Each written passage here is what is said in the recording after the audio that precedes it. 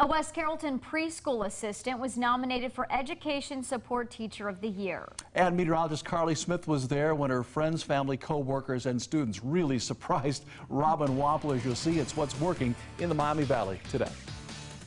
What are you drawing? Me and Mrs. Wampler. Why do we love her so much and celebrate her so much? Because we love her. What does she do that makes us love her?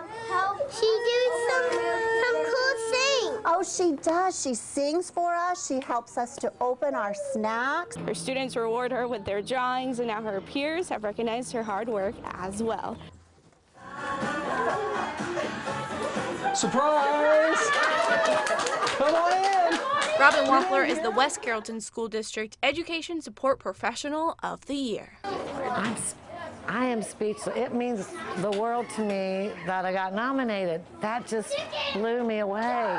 She's the preschool assistant at Walter Shade Early Childhood Center and has worked in the district for 19 years. Because I love what I do. I love the kids. Wampler, I made you a tower. But there are so many people that are worthy of this award that everybody deserves it.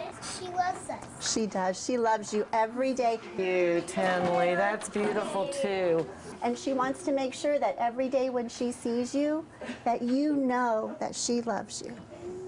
While it may be a little gloomy outside, that classroom was definitely filled with brightness.